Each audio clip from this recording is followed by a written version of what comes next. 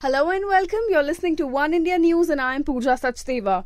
A week has passed when Nepal witnessed this horrific earthquake that took more than 6,000 lives. But today as well, fresh tremors were felt in the parts of Nepal. According to India Met Department, the intensity of tremors were 4.5 on Richter scale. However, USGS claims it to be 5.0 magnitude. As per Nepal's National Seismological Center, the epicenters of the tremors were Sindhupal Chowk and Dholakar districts. Meanwhile, Nepal's authorities have ruled out finding out more survivors. Shockingly, from 25th April, Nepal has felt total of 121 earthquakes. While many NGOs and individuals have come forward to help Nepal, Facebook is also doing its bit. It has raised over $10 million for the social cause. While many people have been saved, they are still struggling to come back to their normal life because they are struggling to have food, water and other basic facilities. And on the top of it, an outbreak of the disease is also feared.